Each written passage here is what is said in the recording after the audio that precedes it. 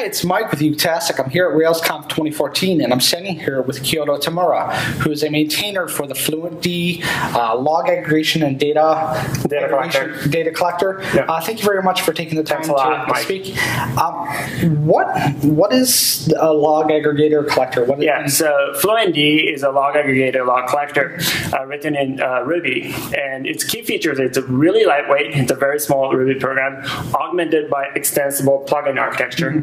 And it runs pretty fast for all sorts of logs. A lot of our customers collect data for like Apache Engine Apache Engine logs, Syslogs, application logs, and store them in like Elasticsearch, store them in MongoDB, copy the data, archive in S3, and so forth.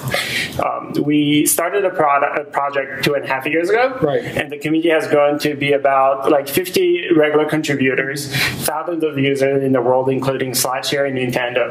Nintendo. That's pretty cool. Are you able to say how they're using it, or? I'm actually not sure about the actual how they use it, but I think it's part of their online games that are going on now. Okay. And basically, with all these companies, logs are very, very important. They want to centrally manage it, and they want to do all sorts of operations on them.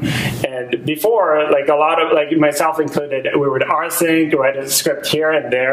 But as the number of your data sources increase and the number of storage systems you want to store and use increase, the complexity increases exponentially. And we want to tame complexity, keep everything simple, and keep everything performantly.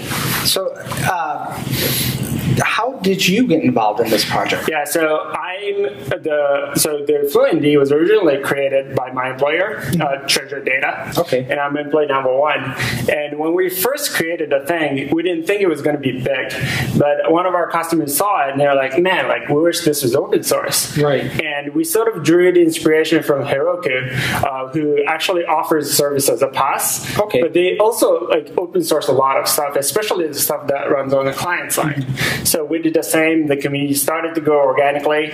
And right now we have a little short of 1,800 stars on GitHub, and it's been steadily rising. Oh wow, it's a pretty well adopted. Yeah, I sometimes do the self-deprecating intro that it is the log collector that nobody's heard of. Right. But it's actually pretty cool. Yeah, no, 1,800 people have heard it at least. Yeah. Click that button. So the contributions it's open source, but how do you interact with the community? Do you have people contributing patches or doing? Yeah. So right now, I think there are 18 people with commit rights.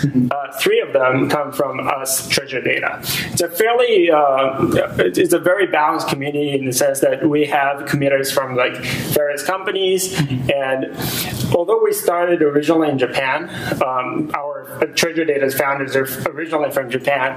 It's starting to spread. A lot of the questions these days come from all parts of the world. And as someone who constantly answers questions in the mailing list, I'm glad to see this adoption going global. And it's always funny with some of these open source projects. I have no idea what FluentD means. Yeah. What's the name? Where did it come from? So originally, we wanted to make various data sources talk to various data backend systems more fluently. So the original author of the project, Sada, who also wrote Message Pack, which is a binary protocol, he wanted to call it Fluent, and that's why our GitHub username is Fluent. But then he also realized that's not very Googleable. Yeah. When you type Fluent, there's all sorts of language websites, right? So we just decided to add D, which traditionally stands for daemon. Okay. Stats D or our Syslog. Oh, okay. So it's the Unix D. Yeah, Unix D. So that's the story. Okay. So now it's FluentD is the project repo. So if somebody was interested in log aggregation and collection, as we start to have more people running multiple servers and needing to aggregate data, what would they do to check out? How do you recommend somebody? So our GitHub repo is a good place to start. So is our website, FluentD.org.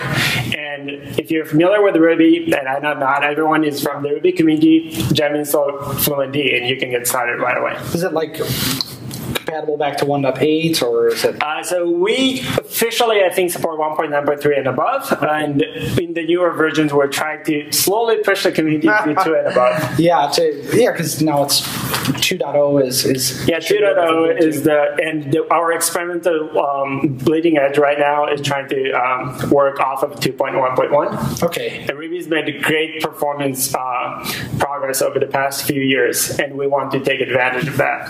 And as far as putting in the log aggregator, is it something that's a normal Rails developer could probably work through? Yeah, so that's the other great thing about FluentD. Like when I tell people, especially not familiar with like writing Ruby systems code, is like, ooh, this is like system software. It's hard. It must be really hard to write plugins.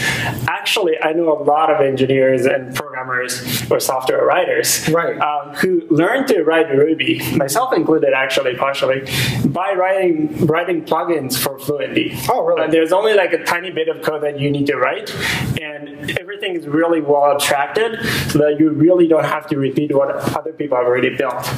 And yeah, so it's pretty easy to get started. And you said that earlier, it's only about 5,000 lines for the core. Yeah, that's the core. Yeah, and, so the core. So it's probably a good idea for people to do like what DHH recommended, and that's just go read the source code. It's not. Yeah, it is a pretty small program, pretty well documented. Not in the code, but that is something that we're working on. Okay. And there's a lot of documentation, and the mailing list is very active. Like when you post something, within 24 hours, someone's going to respond. Great. Well, thank you very much for taking the time to. Thanks, Mike. I appreciate it. Thanks. User groups with lots to say, interviews and more. No way! Sharing great ideas in the tech community. Fascinating conversations, a plethora of information. Find out for yourself today at utastic.com.